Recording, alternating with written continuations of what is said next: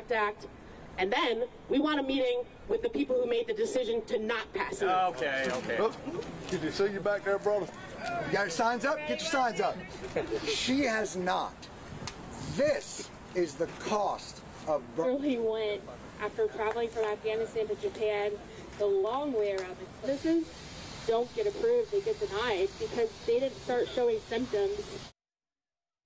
We still haven't gotten a satisfactory answer in terms of what changed from June 16th when it passed 84-14. What changed that made you flip 25 votes?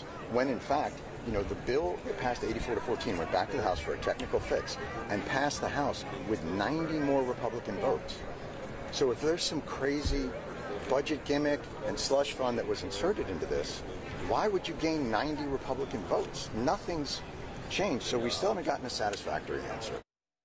If you have to push this hard for something this obvious, what chance do the rest of us have on health care, on weight, on anything?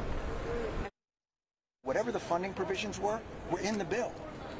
On June 16th, when they voted 84-14, it was in the bill and they put it up on Congress.gov in May. Like, are you telling me now, like, we voted on it and then we read it and now we think it's got poor... Like, what are you telling us?